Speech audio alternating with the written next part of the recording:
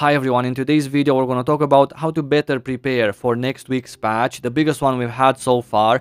Next Thursday on the 19th of May we're getting the Legion raids, we're getting new sets of gear, new accessories, and also a new class, the Destroyer. Before we begin, may I just say a huge thank you to all of you who are members of my channel with the monthly paid membership. I really appreciate it. And now let's just get right into it. We're gonna start with the Chaos Dungeons. So the first thing I would do is get myself 4 bars of rest bonus for the Chaos Dungeons. If you start skipping them tomorrow on Sunday, you have Sunday, Monday, Tuesday, and Wednesday, 4 days when you don't do them. That is 4 bars acquired for you to have on Thursday, day 1 of the new patch, and get yourself the double loot Thursday and get another 2 times double loot on Friday. Now the new Chaos Dungeons, the South Verne Chaos Dungeons, drop relic grade things in general. The one that's at 14-15 drops relic grade gear armor, which is good for the tripods, which can be up to +4. So that is another thing that you can get lucky with and sell on the auction house or even use yourself.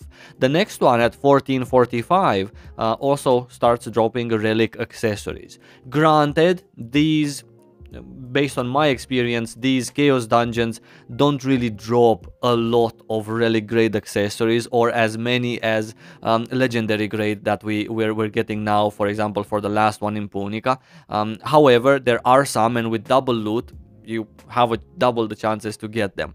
These relic grade accessories are going to sell for a lot of gold at the beginning in the first couple of weeks, because this is the new thing that's coming with the patch, the relic grade accessories. I believe that even a character at 14-15, might that be your main or your alt, still gets nice value in skipping the next 4 days of Chaos Dungeons and waiting for Thursday with the rest bonus, even if we're talking only about the relic armor pieces for the tripods. Another important thing that I wanted to mention in regards to Chaos Dungeons is pre-farming these tokens that you get for all of your extra runs. Starting with Thursday, you're going to be able to use these tokens for a lot of interesting items, including relic grade accessories, and of course, same as with everything else in the tier 3 section, the more you buy, the more expensive they get. However, just having a couple thousand of these and being able to afford 2 of each accessory before they get very expensive, and trying your luck, maybe striking some gold there, I think it's a nice thing to do. And if you're watching this video today on Saturday the 14th, you still have time until tomorrow when we discuss that you need to stop so you can get a rest bonus. You still have time today maybe to have a 7-hour marathon farming tier 3 Chaos Dungeons for the tokens. Yeah. Next thing are the Guardian raids. Starting with Thursday, we will also get rank 6 with Descaluda as the first boss.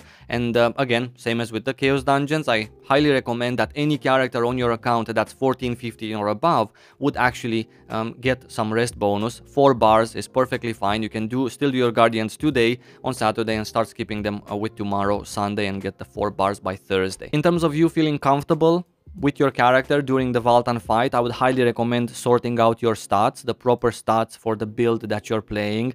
Very easy right now to go to the auction house in the worst case scenario and look for a couple of decent accessories that have your desired stats. In terms of engravings, I would say 3 engravings is sufficient for Argos. As for gems, a minimum of level 5 gems across the board is not much to ask for at this stage, assuming you've been an active player, right? And if you have a card set that gives you something, that's just another extra bonus, right? Of course, gear tripods are also nice to have. In terms of skills, some decent runes are nice to have. Speaking of runes, very important for me that I would mention, the Purify rune, something that very many people are going to actually run. If you socket it on a short cooldown skill, it does wonders in terms of saving you gold on cleansing yourself during the fight. Now this Purify rune can right now only be acquired from having 5 maps completed in terms of your adventure tome. So if you're close to having 5 and you were trying to do something else, then I would definitely advise you completing the 5. And with every new content comes also new requirements in terms of consumables, whether you want to just take advantage and make some gold by crafting the right consumables for that patch, or just buying them cheaper now yourself than they're gonna be maybe after Valtan's release. So for Valtan, we're gonna need Whirling Grenade for phase 1, we're gonna need Destruction Bombs for phase 2, Panaceas also because there's a nasty debuff.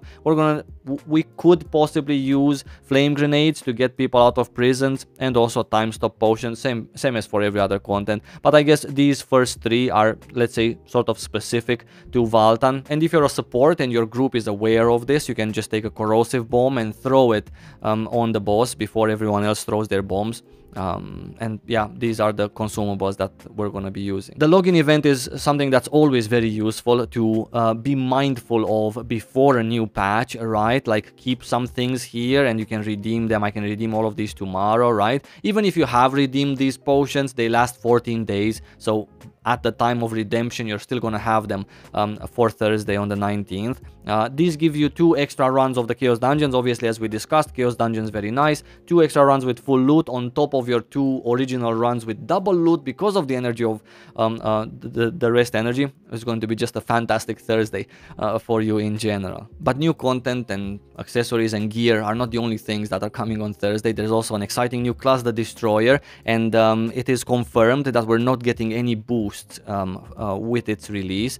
You can still use the boost that we had, like for example the Phaeton Power Pass that came at the same time with the Glavier can be used on the Destroyer if you haven't used it, or the Super Express mission, again, if you haven't used it so far, can be used on your Destroyer. Other than that, no other new boosts. So because of this, you can also use these elixirs for the Chaos Dungeon recovery. You can place them in your roster warehouse and take them on your Destroyer and use them on it. And lastly, since we're on the Destroyer topic, very many people are going to want to boost up, right, their Destroyers and be as fast as possible. Because of that, they are going to miss the shards, the Harmony shards at the beginning in tier 1 content, and then later on the life shards. Yeah, so if you're someone who is not interested in maining the Destroyer, or you want to just take it at a normal easy pace, you can sort of take advantage of the people who will want to rush and just sell them the Harmony shard pouches by doing tier 1